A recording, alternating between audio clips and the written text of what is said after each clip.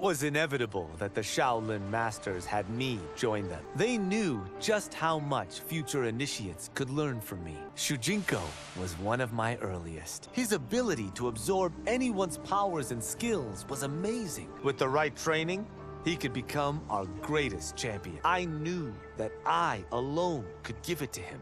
But as his proficiency grew, so did his ego. In love with himself and his power, Shujinko became a threat to the realm. He hadn't learned humility because I wasn't the one who could teach it. I should have listened to Raiden's warning, not tried to train Shujinko. After he was subdued, Shujinko's accumulated abilities and memories were taken from him. He is once again a new initiate, ready to begin his training. This time, Raiden and I train Shujinko together. He will become the champion he is destined to be, and I will fulfill my duties humbly and cooperatively.